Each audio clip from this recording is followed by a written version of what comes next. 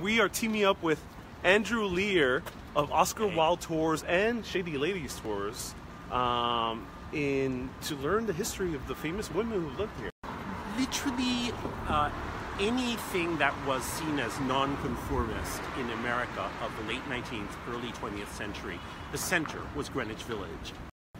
Women are in maybe a somewhat restricted period in the village's history, which is to say in the early years, 1910, 1920s, 1930s, because these are big years for women's lib. It may not have been called that yet in America, but certainly it was already called feminism.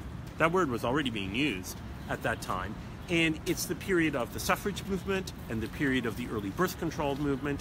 And these movements, and also movements less respectable, like the movement for free love. This was all centered in Greenwich Village. Certain very big personalities associated with this, like Emma Goldman or Margaret Sanger, who founded Planned Parenthood among her many activities, and also, say, Eleanor Roosevelt, who lived.